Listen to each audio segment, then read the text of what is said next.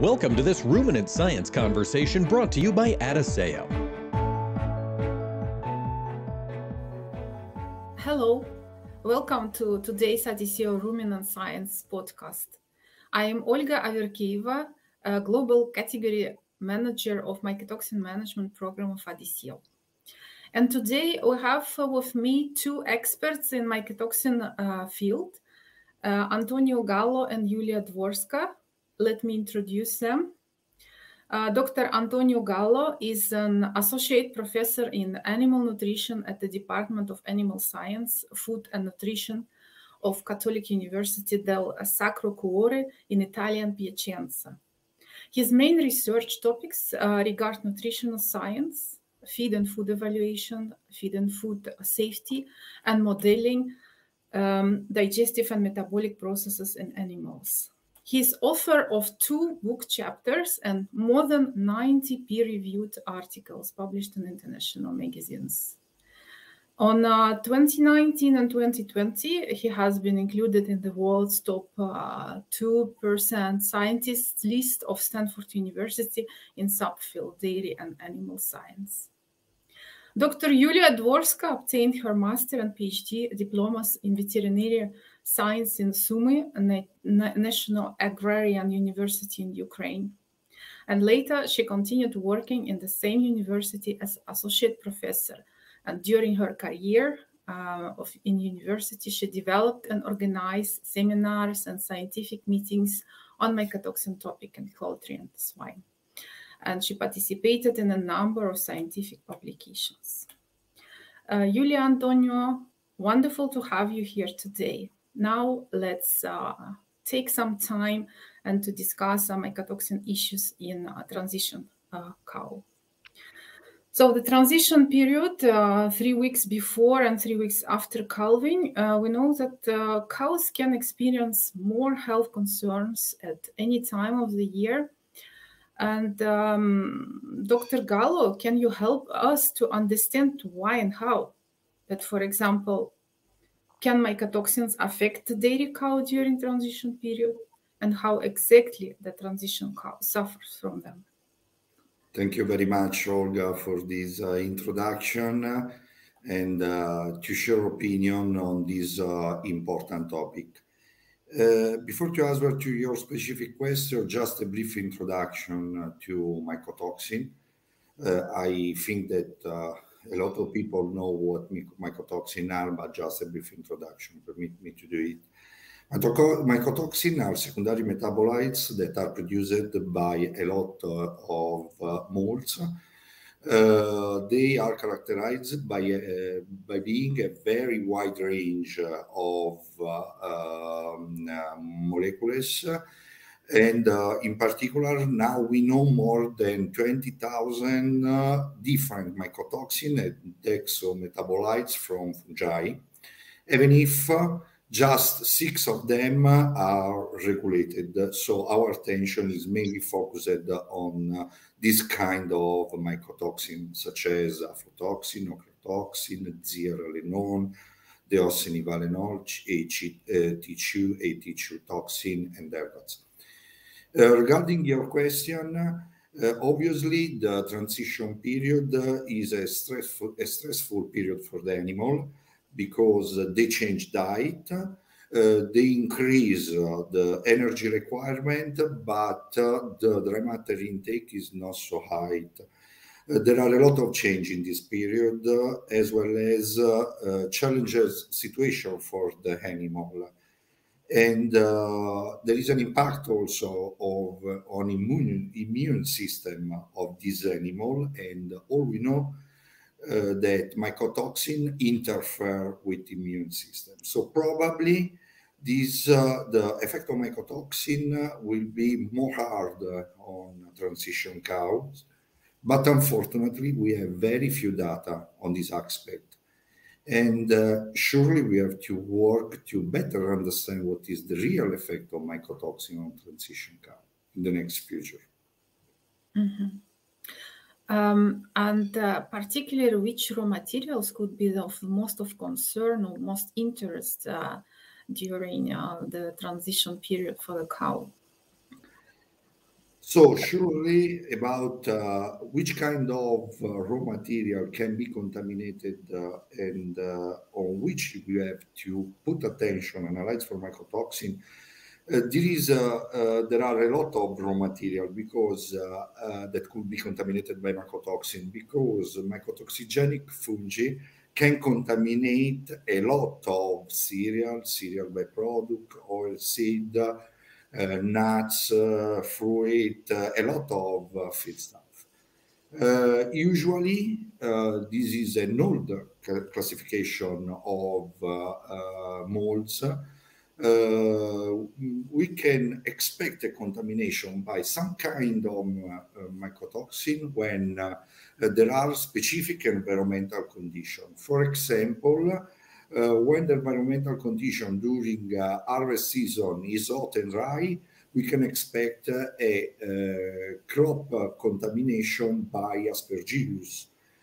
So a contamination by, for example, aflatoxin. Instead, in other kind of situation, such as more warm and humid, we can expect the fusarium contamination of crop, so a production of fusarium produced mycotoxin. This is not so true now, because climate change are diversified condition. For example, I am from Italy, in Po Valley.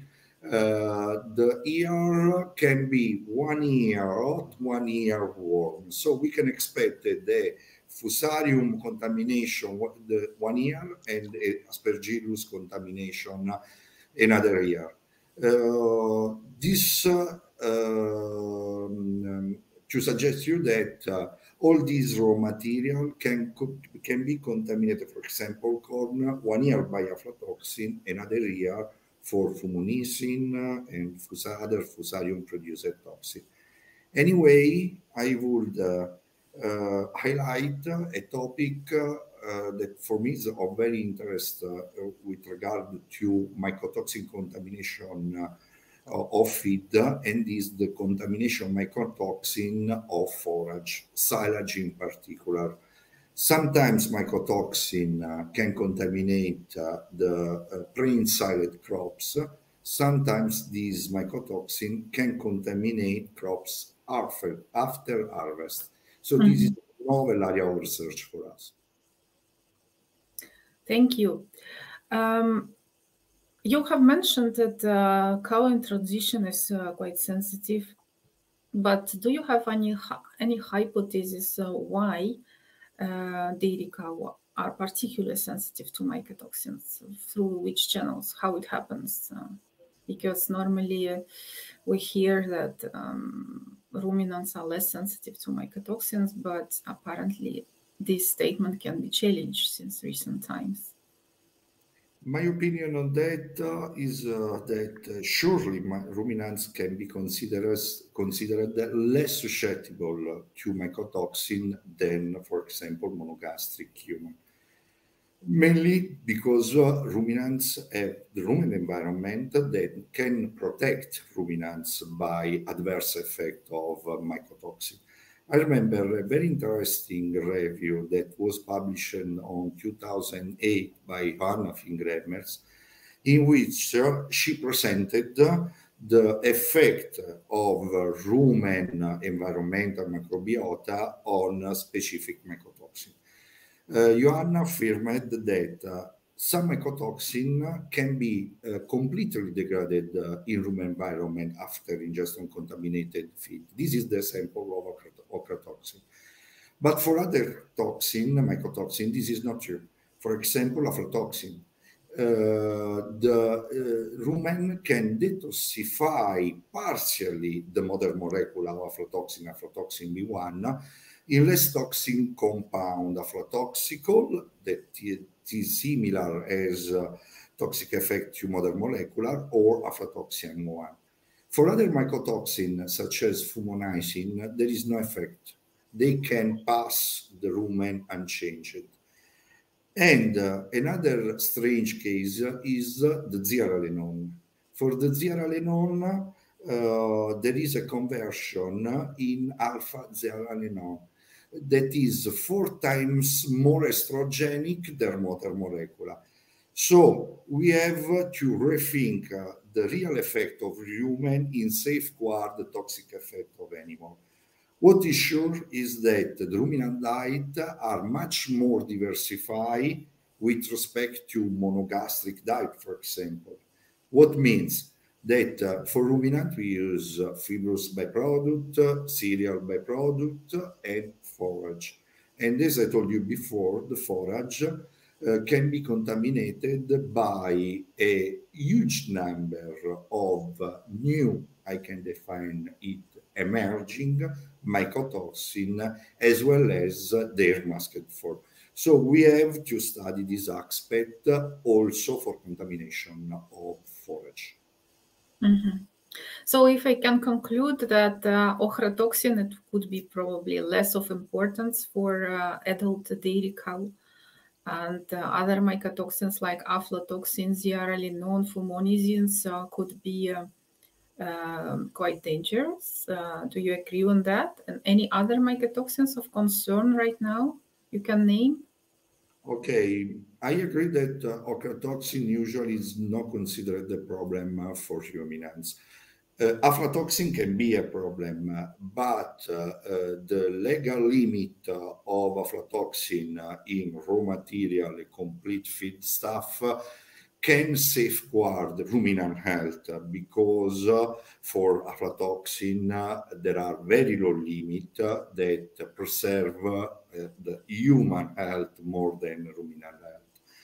Instead, we have to rethink our study the safe level for other kind of toxin. For example, 2 years ago, we published with my research group a paper in which we fed dairy cow with very low level of both the oxynivalenol and fumonisin.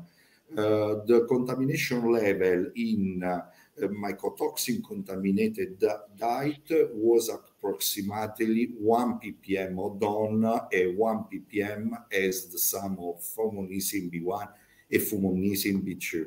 As a result of this experiment that was published on Journal Dairy Science, we verify a huge effect on dairy cow performance. So we have still to study what are the real dose at which this kind of mycotoxin can cause an effect on ruminants. Okay. This information that you say now, it's a little bit the same that there was found by researchers in North Carolina University in US. And moreover, they observed that apparently feeding the cow in her transition period with the diet contaminated with low or medium fusarium mycotoxin levels can apparently affect the lactation curve later on and can influence future milk fat concentrations. Can you say anything about this? What is your opinion on that? Unfortunately, I don't read this paper, but as you present for me this result, I can't believe them. Sure, if there is a disease, in particular during transition, it's possible that is an effect along the whole lactation curve. And what I found very interesting is the direct effect of fusarium produced mycotoxin on milk quality. I observed very similar result in our trial, what I reported before. In particular, what I observed is that the mycotoxin interact and influence the milk quality, in particular regarding the rennet coagulation property. And for me, this is very important result. Surely we have to confirm it with other trial, because this is very important for the whole dairy supply chain and cheese production too. Thank you. Another observation, it's known that rumen microbiota can inactivate some mycotoxins. But the question is, on another side, if mycotoxins are fed to the cow for a long time, is it possible to expect some shift or alteration of rumen microbiota caused by mycotoxins? About this, I am sure. I did a lot of trial on this aspect, and on my previous published paper, I verify as mycotoxin from Fusarium, again, deoxynivalenol and fumonisin, interfere with the rumen microbiota by reducing its ability to ferment organic matter. So decrease the ability to this rumen fluid. I carried out this trial with in vitro rumen-based method, not in vivo, but I verified this condition also in vitro by adopting lab scale trial, and I verified this aspect. This is true also. I verified this aspect also with other kind of mycotoxin that are mainly produced by penicillium stray. I refer to Roquefort-C and mycophenolic acid. I verified this condition. So surely there is an effect of mycotoxin. They are antibiotic similar molecule on rumen microbiota. And another aspect on which for me, we have still to work to better understand what is the real effect of mycotoxin or better detoxification pathway are the role of protozoa in the rumen. We know that protozoa are able to detoxify mycotoxin, but we have still to understand better what are the process and why these happen and if this is ever true. So we have to work on this aspect here. That probably explains why, for example, fat percentage in milk can be reduced if cow is fed by Fusarium or Penicillium mycotoxins. So that if they're toxic to microflora, it could be one of the hypotheses why milk fat is affected by contaminated diets. Antonio, I think now it's a time to ask about what could be the mitigation strategies and the best practices that can be used to limit the mycotoxin risk in dairy cows, especially in transition period. What is your expert opinion on that? What you could recommend to dairy farmers, milk producers? When I discussed this aspect with dairy farmer, I firstly suggest you have to adopt the best practice on crop to avoid that crop on field are in stressful condition. So to avoid that molds can contaminate this crop on field.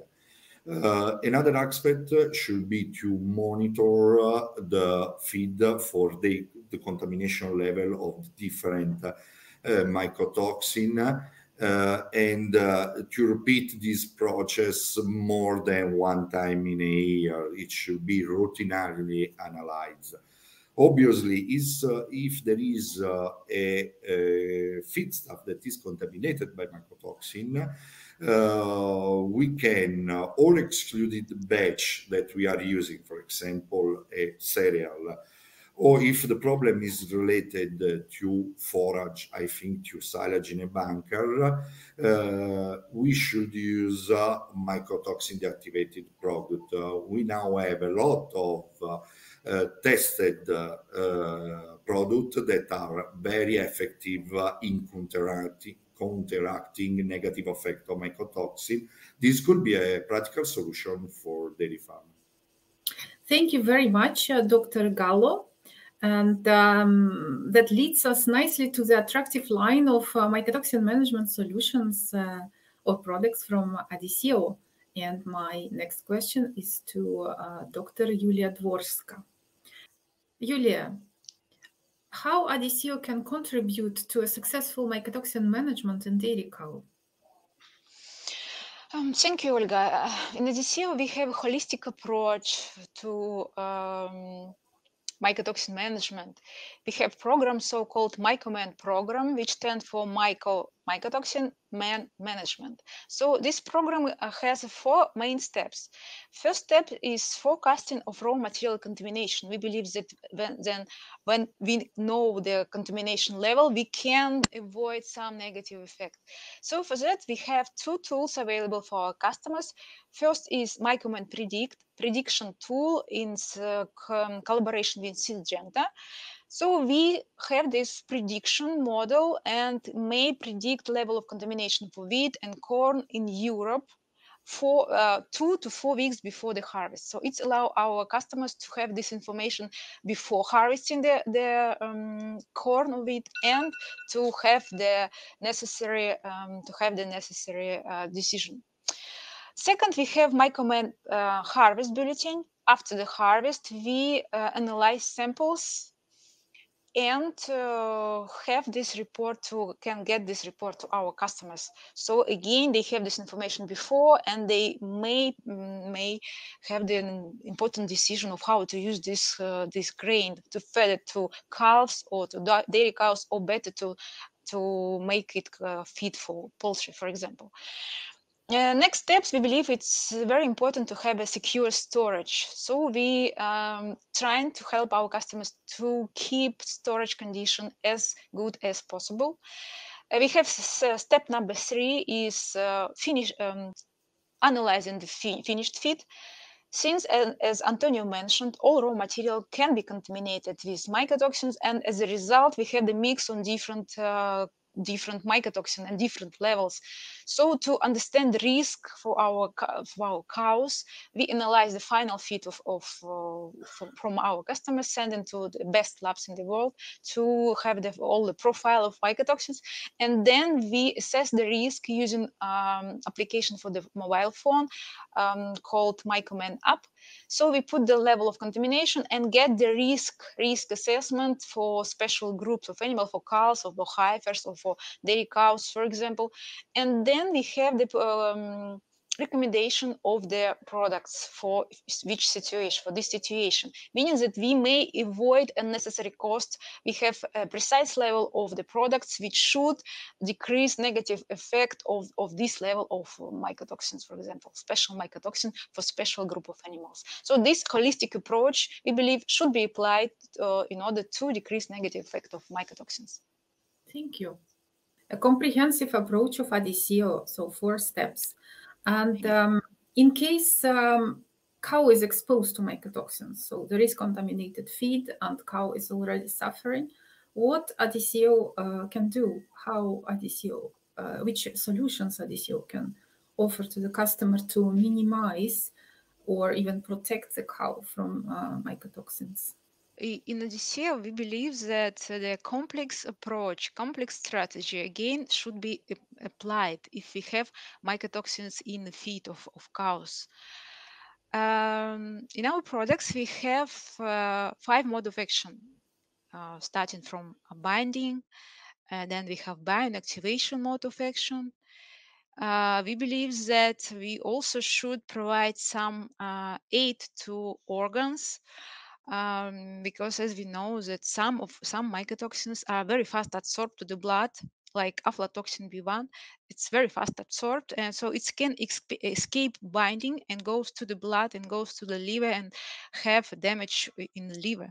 So we believe that we should also provide some protection to organs, like to liver, or if in case of zearalenone, to reproductive tract, or for GIT, to protect organs. And also, as Antonio mentioned today, that mycotoxins can negatively affect immune system and antioxidant system. We all know that mycotoxins, one of the mechanisms of action of mycotoxin is oxidative stress. They may act as free radicals, so they damage antioxidant system, so decrease level of antioxidants and damage the cells. So in this case, we believe that we should also provide some protection for immune system support, for antioxidant system, for organ protection of organs, And the main mode of action is, of course, binding and bioinactivation. Bioinactivation is we're trying to support natural process which going on in the body, natural process of microbiota, natural bioinactivation by microbiota, by cells of the liver, but cells of the gastrointestinal tract. So in this case, if we have all the complex mode of action, all the complex approach, we may help to decrease negative effect of mycotoxin in dairy cows. Antonio, Julia, I like your simple and clear and concise explanations to us. And as we move toward wrapping up this podcast, would either of you have closing thoughts? Maybe some take-home messages to our listeners? And Antonio, you go first. Yeah, oh, thank you very much, Julia. I think that we can resume, we can finish this postcard by telling we have to put attention to the animal. We have to avoid stress condition during wall lactation and in particular during transition period. We have to act on farm a good check of contamination level of mycotoxin, not restricted just to raw materials, cereals, complete feed stuff. For me, it's very important forage too, in particular silage. And obviously, we have, if we have a problem, we can use a mycotoxin deactivated product that is specific for specific mycotoxin. For me, this is the right way. Thank you very much. Okay, and from my side, I would like to add that, as you know, that the problem is we have the problem with mycotoxin in ruminant, even if they have rumen and rumen deactivation, problem is still there. And at the same time, we have tools to implement on a farm. We have solutions for our animals to help. So just again, as it was mentioned, just pay attention to our animals and trying to protect them against negative effect of mycotoxins. Thank you. Thank you, all of you, Dr. Gallo and Dr. Dvorska, for taking time to join us today. We've had a quite interesting discussion of how and why mycotoxins get into feeds and about best practices for mycotoxin management. Our listeners are invited to learn more by visiting our website at adisseo.com. Thank you. This concludes today's Ruminant Science Conversation brought to you by Adisseo.